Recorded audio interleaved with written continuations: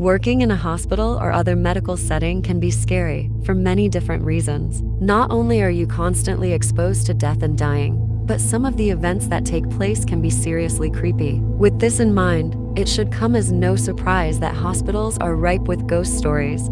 Doctors, nurses, and other medical staff have been sharing their spookiest, most terrifying encounters for decades. So, turn off the lights, grab a cozy blanket, and prepare yourself for harrowing tales of haunted hospitals and eerie encounters not for the faint of heart.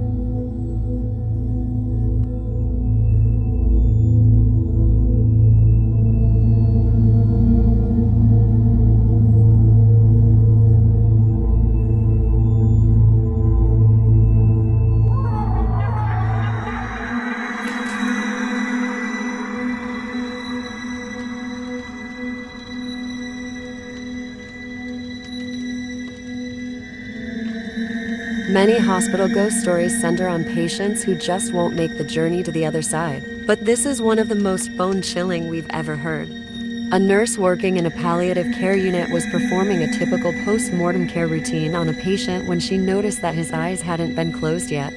The nurse closed his eyes and went back to her business, only to look over and see that his eyes were still open, fixating on the nurse's face. If that wasn't creepy enough, he then let out a groan and grabbed onto the bed rail as she washed him. After triple-checking his pulse and confirming that the patient was indeed dead, she quickly zipped up the bag and did everything she could to avoid his once again open eyes.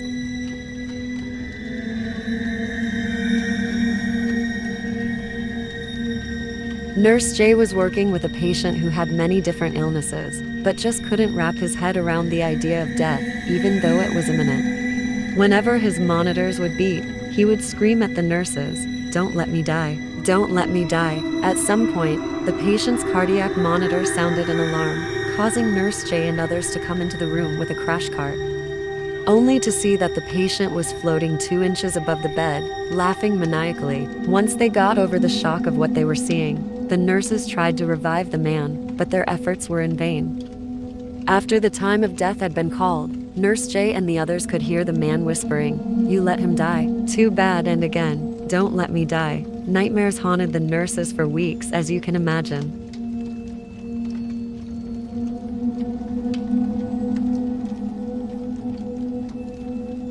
I was working in an ICU, had a patient who would only repeat what was said to her and was with her all night. One time I went into the room, and she started telling me all the ways she died. Then later she looked up at the ceiling and said, "They're all still there." I ran out of that room as fast as I could. Another time I had a blind patient who kept asking me what time it was all night long. Another time I had a blind patient who kept asking me what time it was all night long. One time I went in to check on him, and he says to me, "It's the witching hour." It was 3:33. I walked out immediately.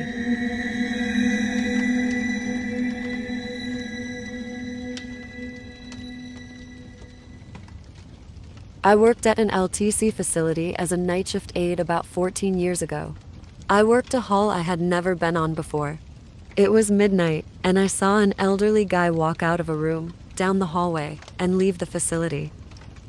I went to that room and the resident was awake, asked her who she was talking to, and she told me her husband always came to visit her late at night. I went to ask the other aide on the floor about it, and they told me the resident was 102 years old and her husband had been dead for like 20 to 30 years. Swear on my life that it was an actual person leaving that hall. I could even describe his outfit and hat. Needless to say, I didn't work that hall much anymore.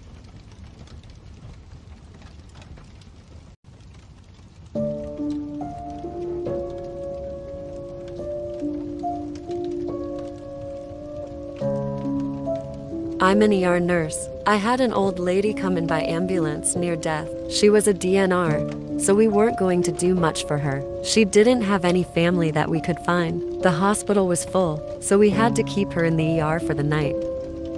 Again, she was near death. When you've seen enough people die, there's no mistaking it. And she was almost there, barely responsive, pale, cool. Breaths were really irregular. Heart rate was up and down too.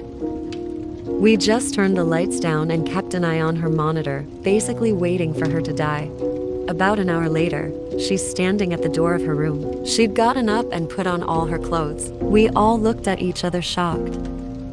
One of the nurses went to check on her, and she said she was hungry. Not knowing really what to make of things, we got her a chair, a bedside table, and went to the cafeteria and got her a tray of food. Lady sat there, ate all her food, talked with the staff a little. After about an hour, she told her nurse that she was tired and wanted to lie back down. We helped her back into bed, and within 30 minutes she was dead.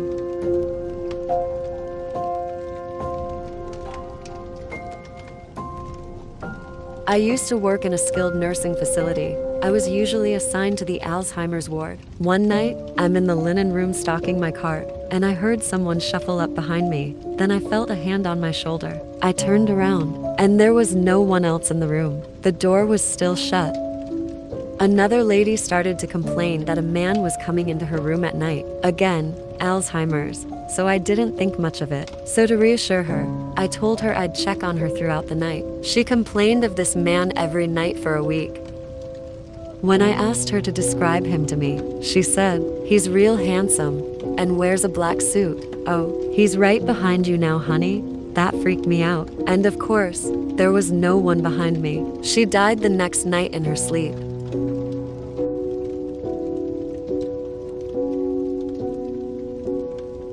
One night I was caring for a dying male patient. He was scared and I spent quite some time with him, trying to calm and reassure him. Eventually he calmed and I left the bedside and went over to the nurse's station, which was about 15 feet away. As I sat down, I glanced over to him, and there was a black shape standing over the bed, looking down at the patient. I was terrified, and I'm sure it was something evil.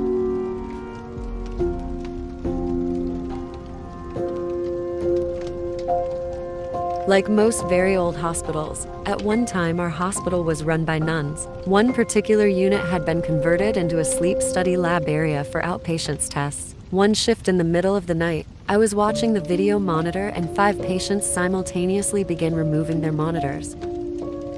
I went into the first room to ask what was going on, and the patient said that old nurse with the cap told her the study was over and that she could leave. All the patients reported the same story.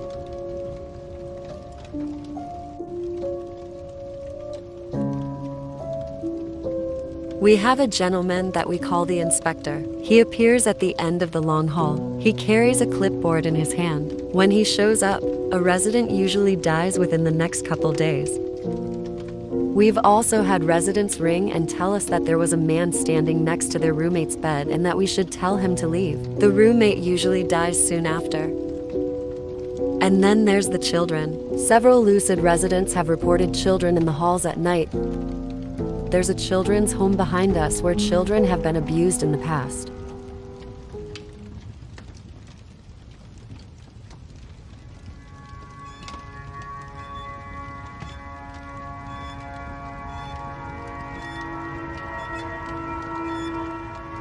I was working my regular 7 to 7 night shift in a bone marrow transplant unit with one other nurse. We had 5 patients, and it was about 3:30 in the morning. My coworker had just come out of room 4, and I startled her as she came around the corner. She had been emptying a urinal when the bathroom door had closed on her, which of course freaked her out, and she spilled urine on herself. But I digress. She proceeded to tell me that there was a young gentleman who had been in that room who had died a rather gruesome death. Evidently, this man was slated to go home, but one night around 4, the nurses heard a thump, the sound of someone falling. They rushed in the room, and this man was in the bathroom, central line out, and blood everywhere. They coded him, but he died right there in the bathroom. No one is sure why he pulled his line, or what had happened, but evidently the scene was a bloodbath. Here comes the scary part. A few weeks later, a sweet little old lady is in that room and asks the nurse if someone had died in there. The nurse explained that this is a hospital, and it was likely that someone could have died. Well, the lady says, "I think a young guy died in here." The nurse asks why. The lady responds, "'Cause he's talking to me." This lady has a central line, triple lumen. The nurse goes in there later and there is blood everywhere. One of her lines is cut, not pulled out but cut. There are no scissors in the room. The lady says he did it.